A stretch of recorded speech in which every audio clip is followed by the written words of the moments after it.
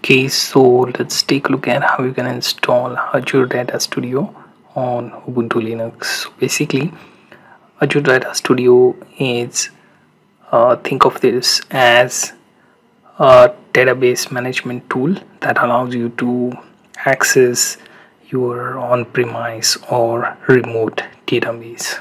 So your data can be on Azure, AWS, or Google Cloud, or even on your desktop. You get to access that database. So you can use it online or simply download it. Right, so if you click on this link, it should take you here.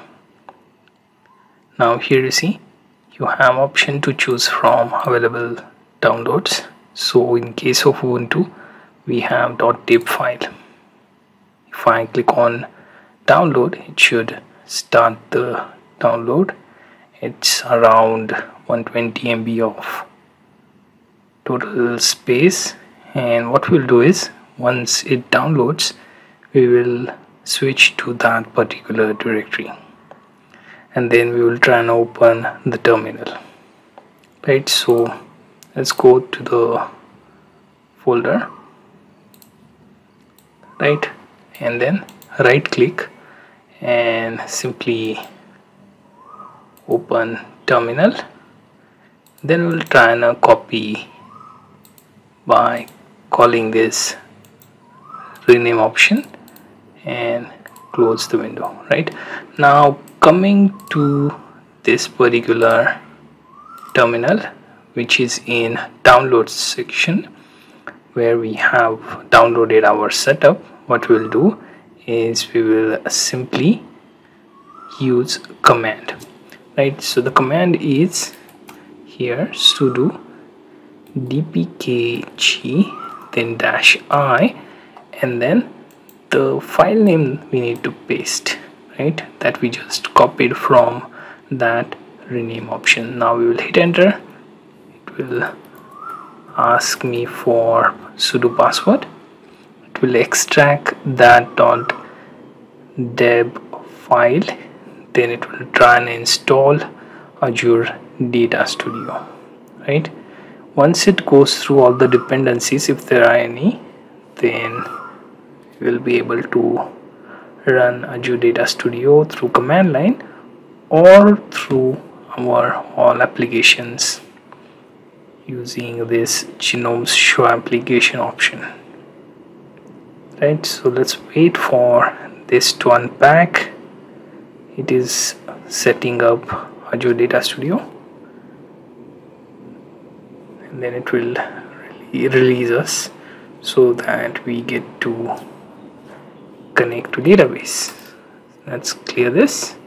Now let's minimize and click on show applications, and let's scroll, and here you see Azure Data Studio. Click on this, and as you can see, it is kind of like Visual Studio Code, so we'll have to wait till it completely loads.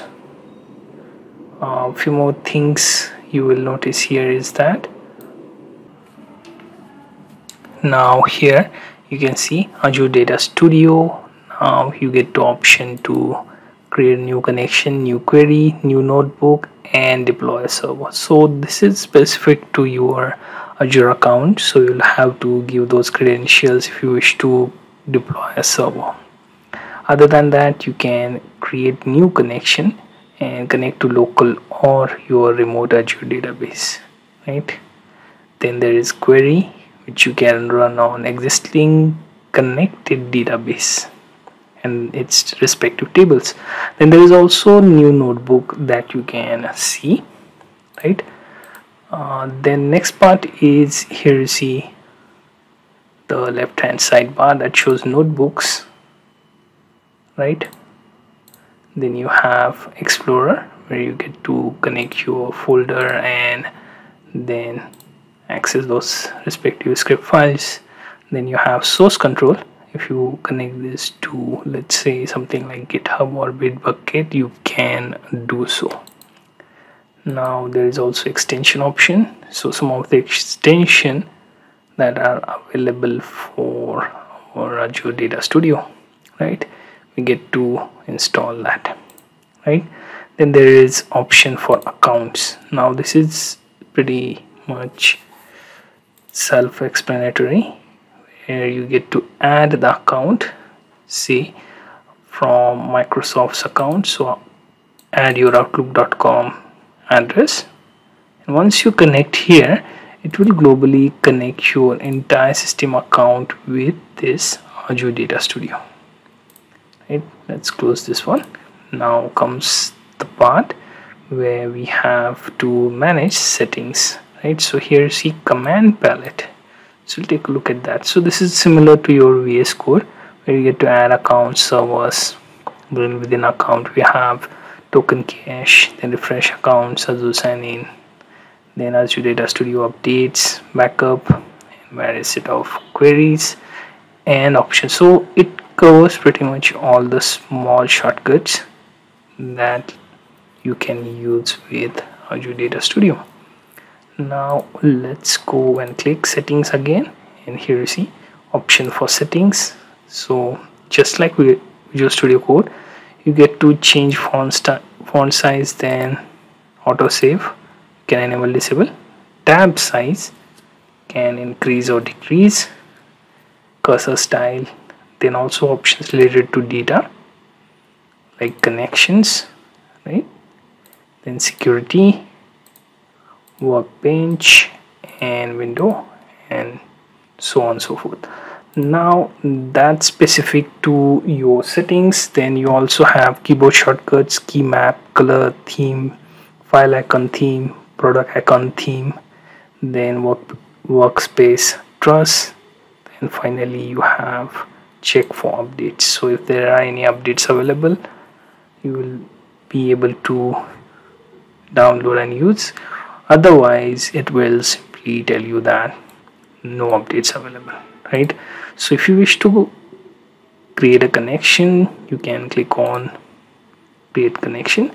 Here you can choose connection type, SQL Server, right? By default it shows you only that options, right? So if you have SQL Server installed on Ubuntu, you can simply give that server's name here, then authentication type, which is SQL login, or Windows authentication won't be usable here, so we will ignore. Then Azure Active Directory. So between these two you can use. Then comes username and password. Then you have to point your database and server group if there is any, and then click on connect. So connect appears the moment your server and username fields are checked. It will show you that connect option, right? So that's for making the connection. Then comes run query.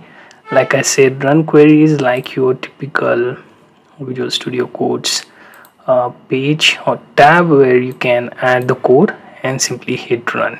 So it will run against your connected database. So if you are on Windows, you will notice that you have option to connect to Postgres or SQL Server or even Oracle, but in case of your Azure Data Studio for Linux, you will find only option for SQL Server query. So only that's executable here, right? You can also check the database against which that query can run, and you can also change the connections here within the same tab. Right, now comes the notebook part. So if you have used C# notebooks before, then making use of the one for SQL won't be difficult. You will be easily able to add code here, then run them and get the result, and immediately next para, or you can say next tab that opens after this, right? So that's your notebook. And finally deploy server. So I don't have any connection for demo in case of deploy, right? But if you have AWS account connected, you will be able to simply use SQL Server, choose your Azure SQL database or any other database type, and start the deployment. You can also connect to cloud. It has the cloud options as well, right? Then on premise, if you have your enterprise instance of Azure, right? So these are the things that you can do with Azure Data Studio on your Ubuntu setup.